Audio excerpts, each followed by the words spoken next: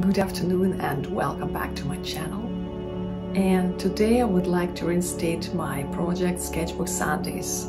It had been quite a while since I was doing this project last time, and I hope that finally I can get myself back on track and continue doing the Sketchbook Sundays, probably not every Sunday, but I hope try to do it as many Sundays as possible.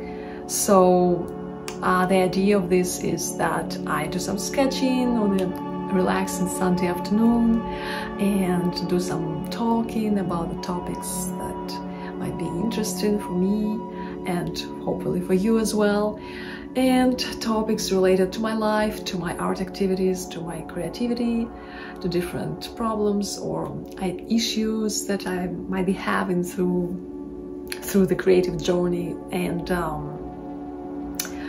maybe some ideas about my art or whatever comes to my mind. So and I love sketching the sceneries of the places that I've been to, that I've traveled to, the landscapes and the urbanscapes, mostly landscapes of course. And I would like to dedicate my next Sketchbook Sunday, so the Sketchbook Sunday that I'm gonna release in this video, to a view of the landscape in Norway, near Kristiansund, as I've traveled to Norway quite recently, and I just got inspired by the fantastic landscapes there, so I would like to do some more paintings and the Norwegian series later on with a full-blown large-scale landscapes, but for now I'm just sketching a little bit and looking for some ideas. And in this episode I would like to talk a little bit about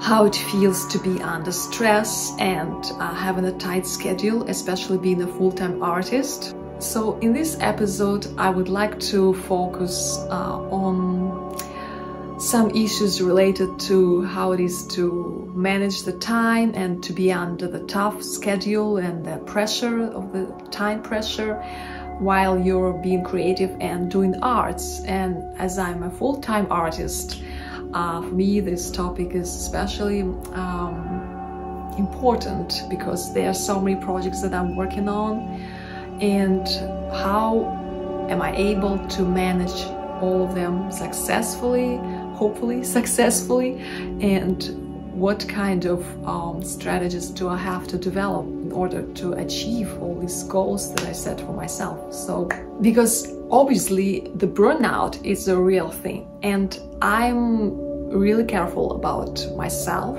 and what I'm working on, and I practically, I would say I never had really a burnout during my creative work, because I have dedicated time for rest, and I'm kind of trying to really balance it out, because I know what it is like to have a burnout, as I worked different jobs before, and very stressful and responsible jobs.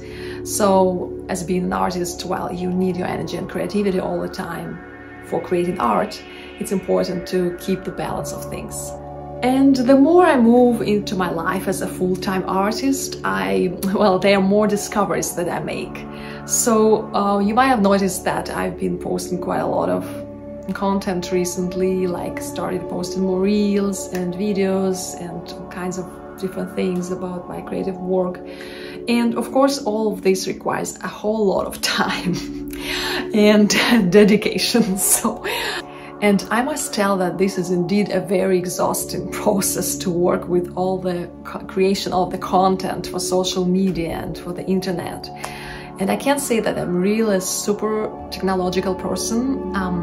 I mean, I'm not a SMM manager or a content creator or anything like that. I'm an artist, and I'm trying to market my work and to show my work to its best ability, that it will be interesting for my audience and for the people who like my art. And trying to navigate through all these issues with what is the best strategy to apply and to learn all these new things in the world of social media marketing and the work with social media is indeed challenging, because it's at first it changes extremely fast, so you always have to be on track of things and to learn new things very quickly. So you can't just sit on something like for a long time. You have to just start doing things right away, to learn new apps and download new apps and try to learn and improve your skills in it and stuff like that. So when I'm creating video of my painting process, I try to film as much as possible. So I'm trying to create a filming or a time-lapse or real-time footage of my painting process. And this is indeed quite challenging and exhausting, because I don't just want to film just one scene, and I mean it's gonna be boring. So I try to think about it as a movie in a way, that there will be a script of some sort, or different camera views. So when you have it always in your head, and you have also the painting process in your head, then you kind of like doing the two processes at the same time, two creative processes of different kinds. So you're filming a movie and you're doing a painting.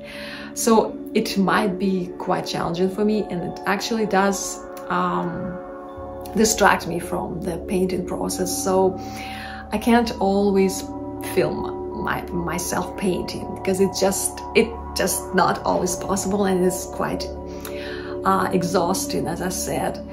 But these are one of the things that I consider, like for myself, one of the difficulties, I guess, that I have on my way to invest so much time into working with the content, with producing content, and then at the same time also have time, obviously, to create pieces of art, which is the most important.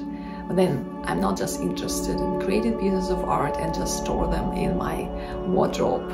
I would like to show it to my audience. And of course, during the process, there's so many different issues that come up that you might not be expecting, like technological issues. You run out of battery or whatnot. You don't have the best lighting. You have glare.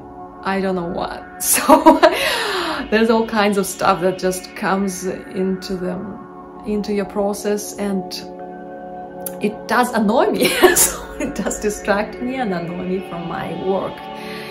And I try to keep it all in one balance. So I have spreadsheets, I have time management, like schedule for myself, I can develop for myself, knowing myself and how I work and when is the best time to do things. So I'm trying to follow this schedule, and where I have designated time for rest as well. And when it comes to filming also, a lot of time I spent on, well, now recently, on setting up the scene, because my studio is mostly a mess. So it's mostly like, most of the time is a creative mess, and I don't clean it on a regular basis. Like this is just like my creative chaos here. But what you see right now behind me, it's something that I kind of cleaned up. I had some paintings on the wall in a more organized way and stuff. So I spent some time, of course, to set up my studio space so it will be ready for filming, so that will look nice, that won't be too trashy, and that I think about maybe some accessories or colors, whatever I might be using in the scene. I'm adding of candles, or I don't know, laying on some paint brushes or whatever, so that the scene itself doesn't look that boring. And also for me, it's kind of fun to lay out a scene that is sort of helps me to get into the mood of the painting. So there's some time that I have to do this kind of stuff. And then when I start the filming, obviously, I have to always remind myself that I need to change my camera views. I might be using two cameras, so I have several devices, and I film from different devices sometimes at the same time. But then because of the different quality of the devices, I don't really combine them together so much. So I mostly just use one device for one video. So anyway, I have to keep in mind that I have to stop at some point and change the view of the camera, the location of the camera. Maybe I'll change the speed of the filming or whatever. So obviously a lot of this kind of stuff that can be done later on at the editing stage. So some of the stuff I try to do during the filming stage, and then when it comes to editing, there's a whole lot of work there. So I can't always, like, you know, leave all the stuff just for editing and film just one scene and then cut and paste a whole bunch of them. That also is a whole lot of work. So anyway, I hope that you will enjoy my new videos, because I spent quite a lot of time creating them, and I hope that they are entertaining in a way, and that they are pleasant and relaxing to watch as well, because in these Sketchbook Sundays, I'm mostly going to focus on landscape painting, as I said. Well, not always unless sometimes whatever comes into my mind. So, and I let you guys enjoy my new sketching project, and I hope to see you in my next video. So have a good day.